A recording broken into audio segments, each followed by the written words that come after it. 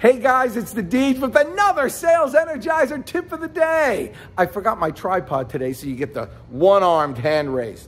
But here's the thing, I was talking with somebody yesterday, a car salesperson, and you know, the whole joke is, he was even making fun of this whole line, hey, what's it gonna take to get you into this car type of thing. Which isn't really a bad question. You could say, listen, at what price? I know you like the car. At what price, in what terms, where do we need to be in order for us to make a deal? But you could say that if they like you first. You gotta get them to kind of like you. It's like, you know, when you're in high school, sometimes there's a girl that you're like, why is she going out with that guy? He treats her terribly, and she doesn't like the Deej. Why? How could that? You know, she just doesn't like you. You know? And there's nothing you can do when they don't like you. But you can do nearly anything when they do.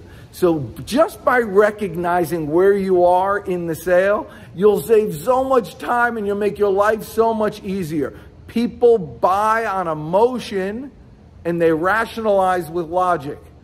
The most important emotion is to make sure that they like you first. You do that, baby, sales is so much easier. You're the best, I'm the Deej.